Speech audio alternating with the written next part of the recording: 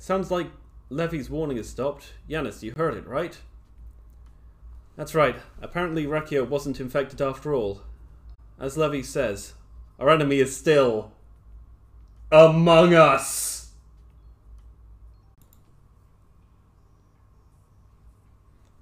If you all insist on continuing these talks, then so be it. But they are still among us. I'm sorry.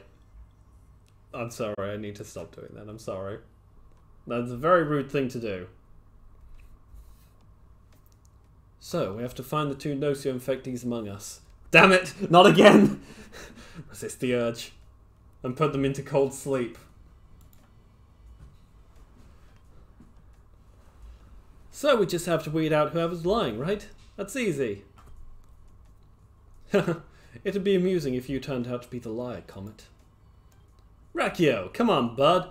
That right there, that's exactly what your problem is. Anyway, who among us has a high chance of being infected? I'd like to hear everyone's thoughts. Are we the baddies? I'm sorry, Setsu. Not for what I have done, but for what I am going to do. That is all. We have to find the two Gnosia infectees among us. And put them into cold sleep. It's not fine. The Gnosia are not our only enemies.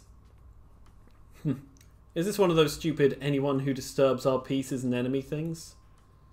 Sorry, but no. Like the Gnosia, this enemy known as a bug hides among us! And its only goal is the destruction of the universe.